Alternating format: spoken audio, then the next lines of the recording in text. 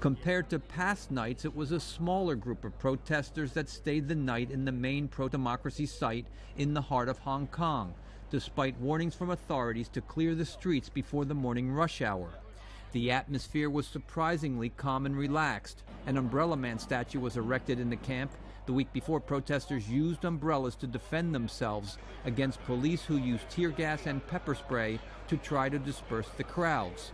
The use of force turned public opinion against the police and brought more protesters to join what has been called the Umbrella Revolution. Neil Fong says if the police use force again, he is ready. Depends on what they use. If they use very high level army, we need to leave and come back. That's the plan? Run away and come back? Yeah, sure. We won't leave. Some small groups quietly discussed the cause that unites them, securing the right to vote without Beijing intervening in the process. Others played cards. We are just waiting for the revolution. Some, like Yen Choi and Tammy Tong, watch the police guarding government buildings.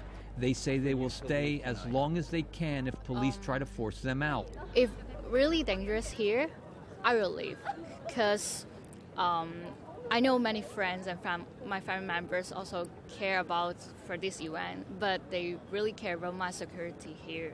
We all know that here is really dangerous.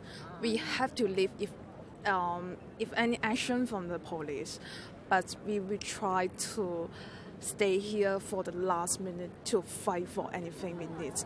Fight for the Hong Kong people who deserved it to have. Yes. The deadline passed without any police action, but now time and exhaustion are taking a toll on the dwindling number of determined activists, leaving many to question how much longer they can hold their ground. Brian Padden, VOA News, Hong Kong.